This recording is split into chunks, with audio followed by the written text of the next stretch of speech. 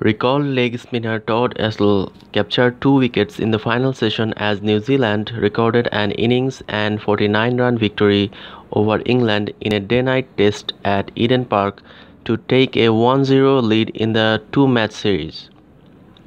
Astle, who was recalled to replace the injured Mitchell Santner, had Craig Overton trapped in front before he ended the test when Jimmy Anderson was caught by Trent Boult at mid-off to give New Zealand just their 10th test victory over England.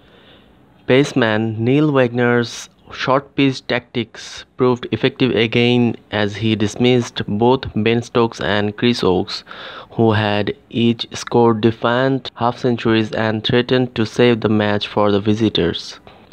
Wagner finished with 3 for 77 while Boult, who took 6 for 32 in the first innings, took 3 for 67.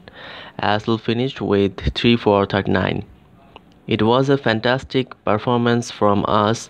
If we go back to that first innings, we bowled great lengths and also got lucky to find the edges, New Zealand captain Kane Williamson said. They fought really hard, but it was great we were able to fight the pressure and come through, he also added with that.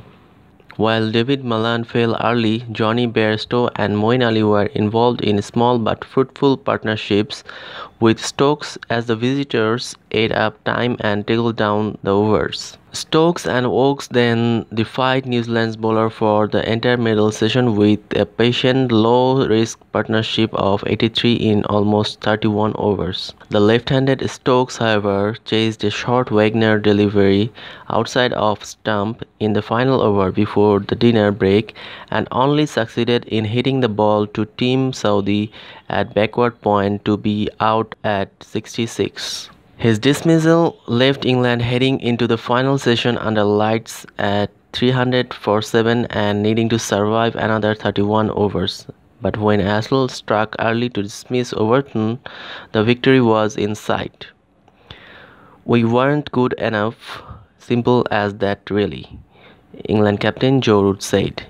It's very difficult to get back into the test match after such a poor start. I thought the character of the dressing room and the efforts today were fantastic, the captain added.